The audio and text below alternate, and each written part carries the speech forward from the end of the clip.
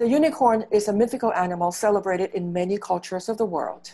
In Europe, it was first mentioned in the 5th century BCE by a Greek physician, and the animal has become one of the most beloved subjects in art and literature. The Unicorn Tapestries at the cloisters consist of 6 large hangings, some measuring 12 by 12 feet, and 2 small fragments from an original that was damaged. Together, they represent different stages of a hunt, with details corresponding to those in medieval hunting manuals. On this tapestry called The Start of the Hunt, a group of handsomely attired hunting party walks into the woods. Do you see a young man waving at the upper right-hand corner? Might he have spotted the unicorn? Despite the fame and extensive research, little is known about the early history of these tapestries. Thanks to the fashion so meticulously rendered, we can date these tapestries to around the turn of the 16th century. And the overall design is unquestionably French. Throughout the tapestries, we find this cipher, a letter A tied by a knotted cord to a reversed E. You see it hanging on the tree above the heads of the 3 hunters in the center of the composition. At the 4 corners, even decorating the colors of the dogs. The cipher must allude to the original owners, alas, their identity remains unknown. We do know that by 1680, these tapestries had belonged to Francois VI de la Rochefoucauld. In fact, except for about 50 years, they remain in the family's possession until they were purchased by John D. Rockefeller Jr., who later gave them to the cloisters.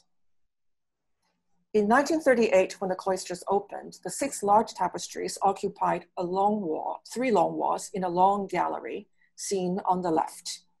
This original space was later reconfigured into 2 contiguous galleries. The larger of the 2 became the Unicorn Tapestry Room as we know it today, seen on the right. The gallery provides a historically appropriate setting to experience the Unicorn Tapestries. We can actually see the Unicorn Purifies Water, the subject of today's program, in the back of the image on the right. Let me now welcome Barbara and Amelia to speak about this splendid tapestry. Thank you, Nancy. Here in The Unicorn Purifies Water, we see hunters gathered around a hidden garden in the middle of a forest. Although their hunt has just begun, they are stopped in their tracks because they have found their prey, the elusive unicorn. But they are shocked and amazed because the unicorn is not alone, but he is surrounded by his fellow animals. Several different species of animals can be seen gathered here, some which could be found in nature in 16th century Europe, but some that would have been labeled as exotic. And these exotic animals would be the lion, the panther, the hyena that you see in the foreground. And while these animals would have been labeled as exotic, that did not mean that they were entirely unfamiliar to Europeans. Medieval kings and queens kept royal menageries, and these menageries would have been filled with animals from all over the world and were sometimes given as diplomatic gifts between rulers.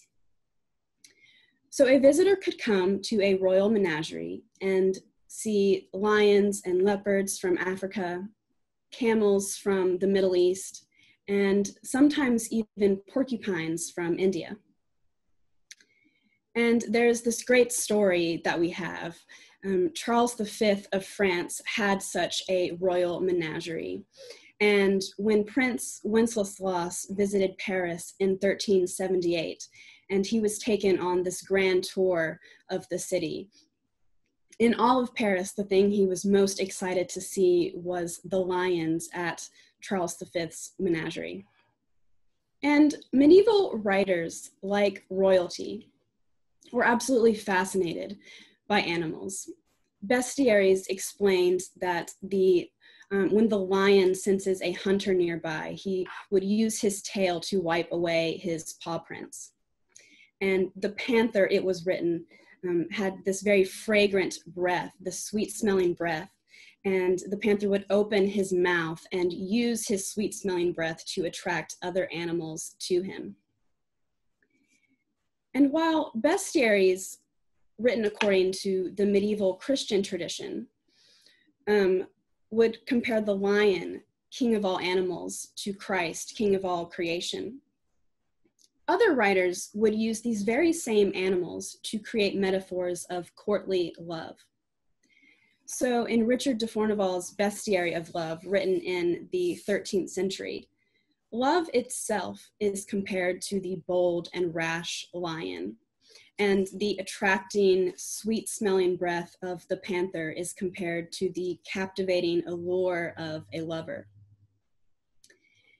And these texts were incredibly popular in the Middle Ages, and thus they were fully ingrained into medieval thought and culture.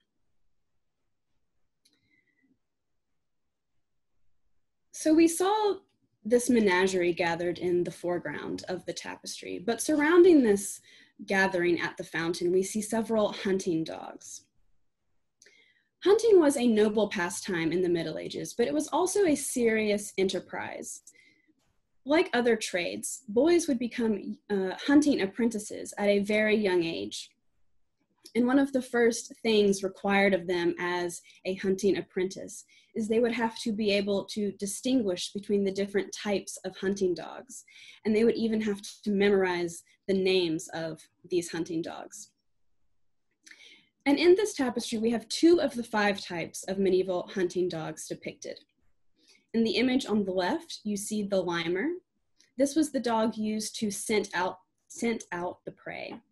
And he's pulling on his leash, desperately wanting to get closer to that lion. And on the right, you see greyhounds, and these were the dogs used to chase the prey.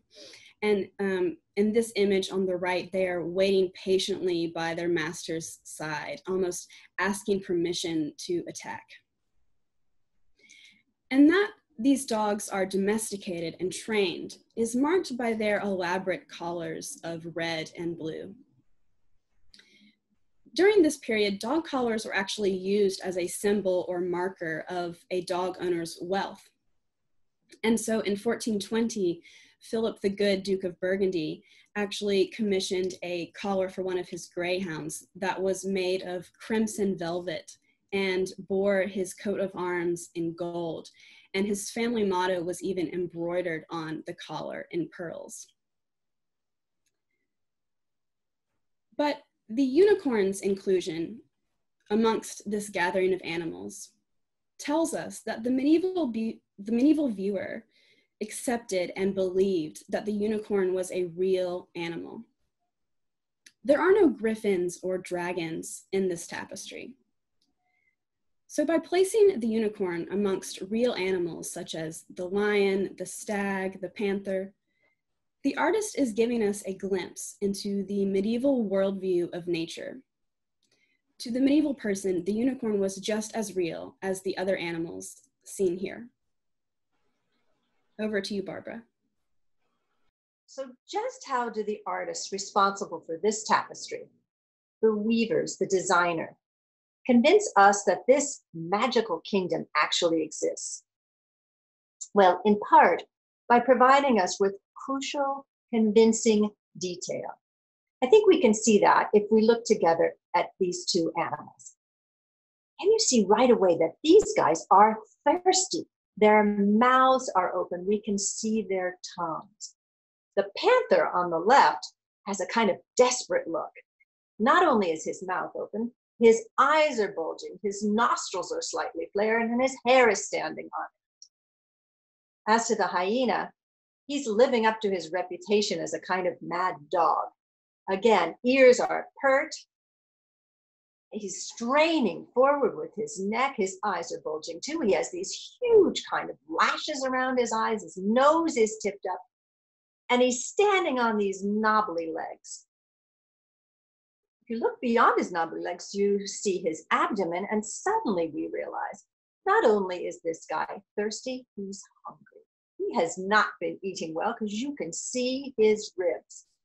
Now, how does the artist do that? Well, the weaver uses very subtle technique. It's called hatching in the case of the ribs of his abdomen.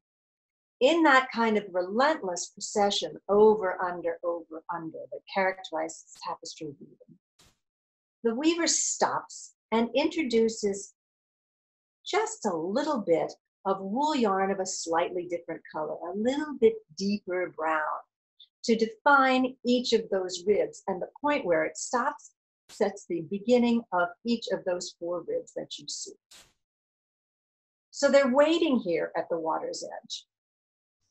Let's look at the water itself. Behind the panther, the water is smooth, almost like a mirror. And it has a shallow bank and plants growing right up to the edge of the bank. This is the place that if you were walking there, your feet would start to squish in the soft ground and your shoes would likely come up muddy, right? That's the place where the panther is. Just a little farther downstream where the hyena is, the water is completely different. Now, just beyond the point where the unicorn's horn has dipped in the water, we have these little waves, these little rivulets, and the water becomes very active. And again, this is done by very subtle techniques on the part of the weaver. You might call it sleight of hand almost. And it's so convincing that it causes not only the animals, but perhaps even ourselves in looking at it, to feel just a little bit thirsty. So who's directing traffic here? The weaver worked from a full-size design called a cartoon, likely done in linen, maybe only with ink to show where the figures are, and sometimes painted in color. There are very, very few that actually survive, and none survives for our tapestry. But we do also have contracts with various artists who were responsible for tapestries, and those spell out the terms, how long it's going to take, what's the subject to be painted, and what the payment is going to be. You may be amused to know that payment was, of course, often in coin, and sometimes in a combination of coin and French wine, which is probably not a bad deal either. I think that you can see something of the relationship of a cartoon to a tapestry if we look not at a cartoon, we don't have the cartoon, but rather at a woodcut that was done for a printed Bible in Paris around 1500.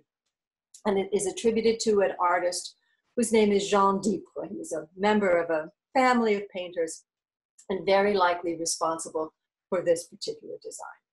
Now, if you look at it, I think you can see a number of points in common with our tapestry. So, at the left of Adam, you see a stag, and that stag is the mirror twin, in a different scale, of the stag in our tapestry.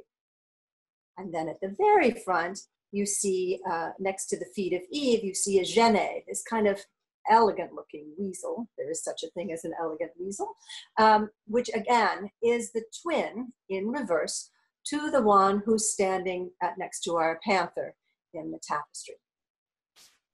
But beyond that, I would like to look with you at the way the fountain is shown, because I think there you can see what is happening on the weaver's part beyond what is already in the design of a woodcut or a cartoon.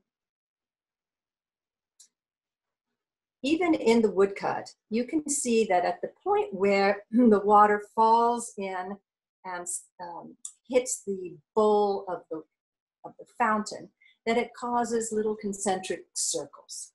And that is achieved in the weaving as well. But look how much more subtle it is in the rendering of the tapestry. Now, how does the weaver achieve that? What is the weaver capable of doing, and what technical option is open to the weaver that was not open for the woodcut? Well, I'm going to tell you that what the weaver has done is to bring the power of gravity to bear in the creation of this tapestry. That probably sounds absurd, but it's not. So again, when the weaver is going along over, under, he's going to break the rules for a moment. Now, I say he. Most tapestry weavers that we know from the records were men. There are some women who are active as entrepreneurs in the tapestry industry, and it did become virtual industry. In general, those are either the wives, the widows, or sometimes the daughters of master weavers. So this weaver is going along, bringing, in this case, wool threads from two sides. And as they approach each other, over, under, they meet at a weft. But now, instead of crossing them over, which will help the tapestry hold together, it's just going to allow them to touch, but not cross, knowing that when the tapestry ultimately is turned and suspended from a wall, that gravity itself will cause just the slightest pull, and that space that is created between those two bits of wool will leave the impression of a shadow or of a line. So the equivalent of the engraved lines, but much more subtly done. And so effectively done in place after place in this small area that it goes way beyond what happens in the woodcut. Look, there's even a splash. Do you see that? As the water falls down and hits the surface of the pool, it causes a splash to erupt.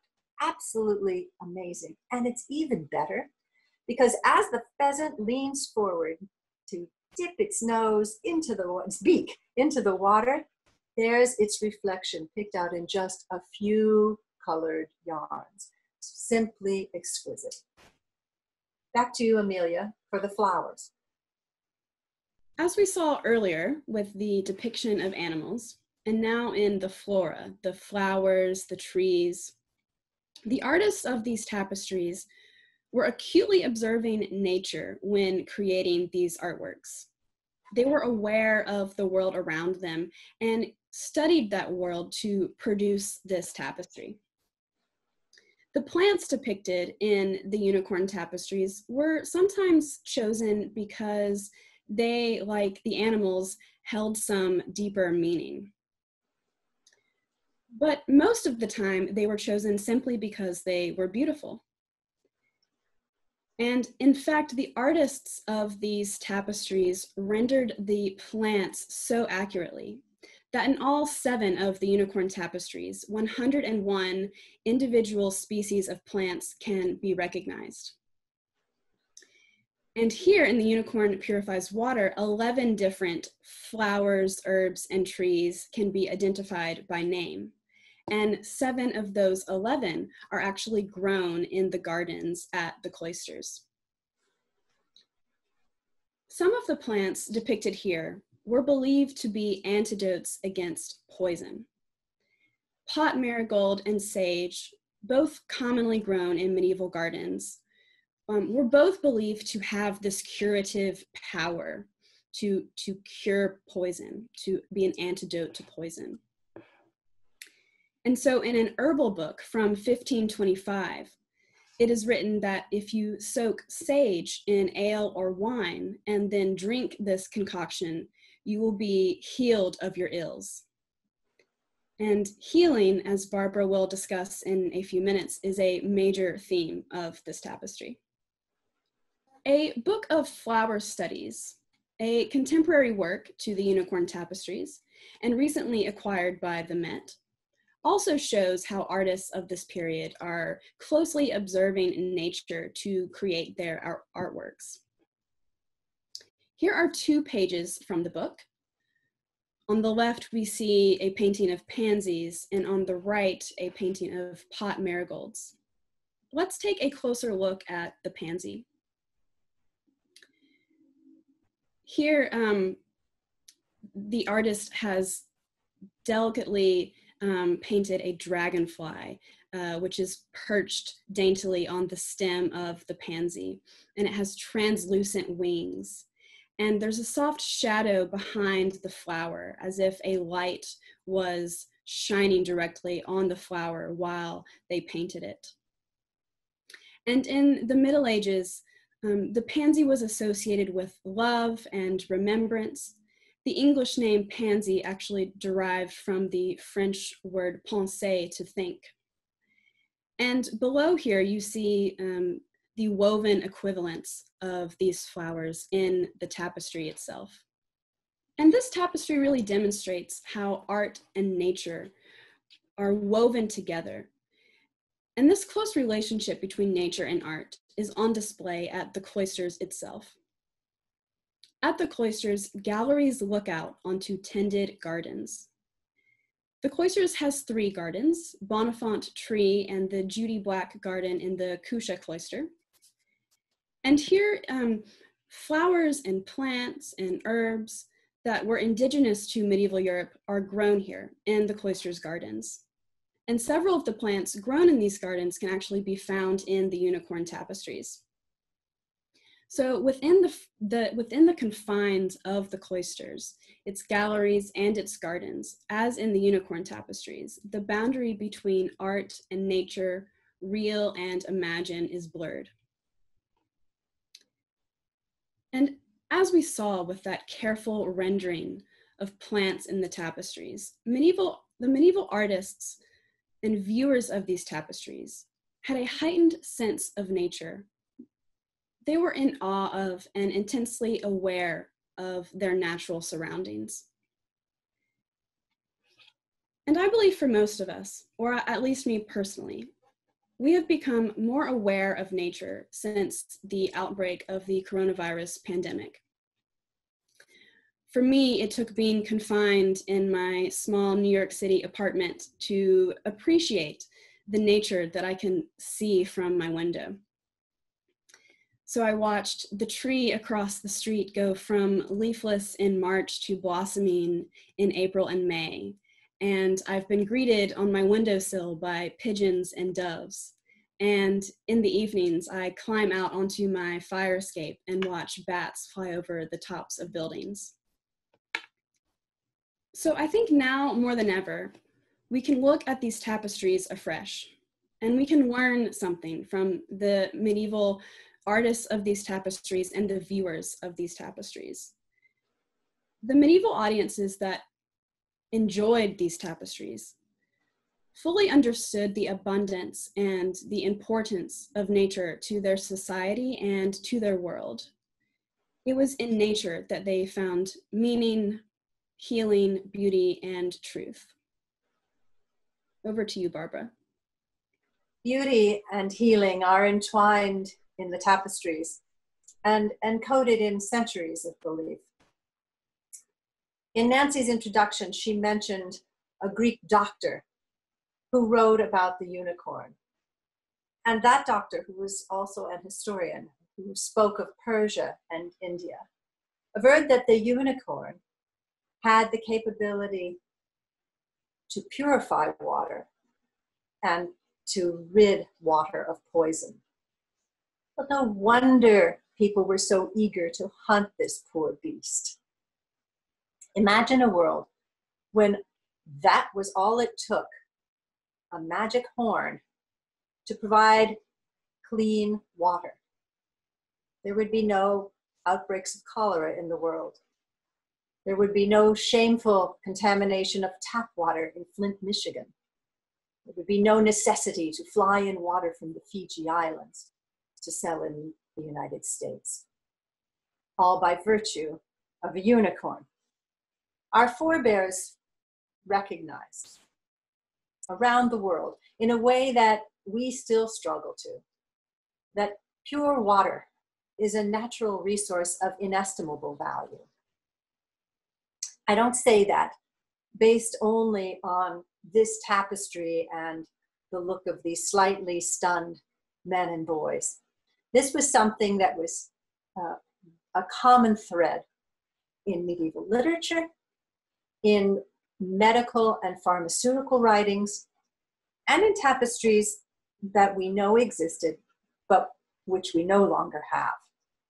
If we were to look at the household inventories, the lists of possessions of members of the nobility and the merchant classes in France at the beginning of the 16th century, we would find that there are a number of mentions of tapestries representing the unicorn purifying water. There was one in the possession of Louis of Luxembourg at the end of the 15th century. And there was one in the chateau that belonged to a woman called Charlotte d'Abré, who had she was the unhappy wife of a rather nasty member of the Borgia family. And in addition, there's a drawing of one that survives still today, that comes from a collection of drawings made for a gentleman called François Robertet. François Robertet belonged to a merchant class family in Paris that had become avid patrons of the arts. And here you see the subject, which you'll surely recognize by now, that's the same as our tapestry. Here, the unicorn tips up on his hind legs in order to drink from a deep fountain, and is clearly on a mission to purify that water, which must have been poisoned by the snake who slithers away from the edge of the fountain. Around him, as on our tapestries, is gathered a selection of animals, again, a slightly odd combination of animals. At the front left, there's a baby elephant with an inordinately long trunk that is almost worthy of Dr. Seuss. And on the opposite bank, something that might be an armadillo close to a pair of sheep. Up close to the unicorn, up by the fountain, are three animals: a stag with great antlers, a horse, and what might be a juvenile unicorn.